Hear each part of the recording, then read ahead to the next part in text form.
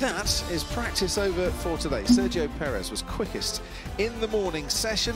Charles Leclerc was fastest for Ferrari, and he was on pole this time last year, of course. Max Verstappen, third fastest overall. Took him a while to get that lap in. He was compromised on his first attempt. Fernando Alonso, that skinny rear wing for Alpine, helping him up to fourth. Sainz didn't get a run in on the soft tyre, and he is fifth fastest ahead of Gasly, Russell, Tsunoda, Ocon and Lando Norris, completing the top 10. Outside of the top 10, Sebastian Vettel for Aston Martin and Lewis Hamilton for Mercedes. Daniel Ricciardo improved from the morning up to 14th fastest.